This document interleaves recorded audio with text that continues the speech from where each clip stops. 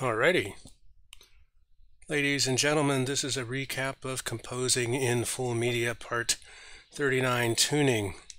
In today's episode, we set out to tune the ending of our 3-4-4-3R composition, and we did, and you just heard it, also with an updated animation. We also wanted to start our line diagram so that we could begin tuning. And this is our line diagram and energy chart. We have so far accounted for the backbone end note mode. Is it a mode? Is it a urge? Is it a tonic? Is it a none?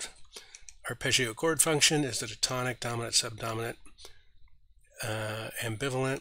Backbone dynamic, which is MF at the moment, and then the arpeggio end phrase dynamic. And what we mean by that is a lot of these arpeggios begin on single notes and end on triple and quintuple notes, which makes them louder. So when we add all those variations in there, that's the energy diagram we get so far. We want to tune this some more. We want to see how we can shape it. It already made a dramatic difference zeroing certain factors out compared to other. If we zero this one out, you get a qualitatively different graph. Some of them are really, like this one, flatten, everything's flat.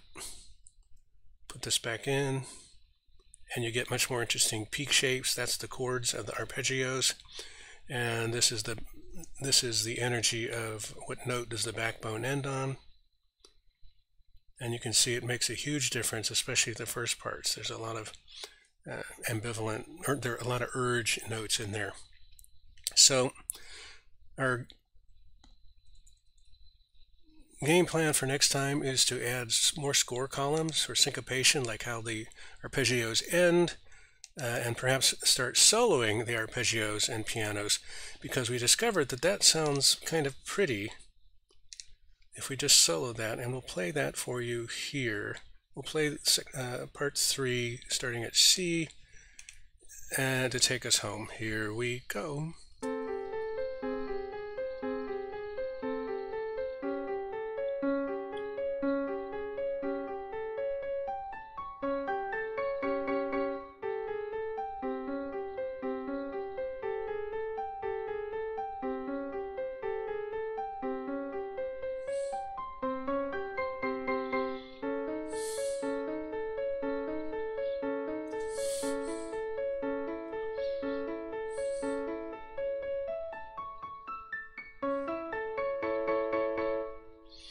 And there you go.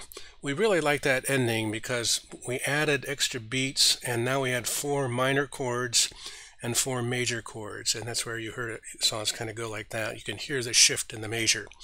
So thank you again for your time, attention, curiosity, and interest.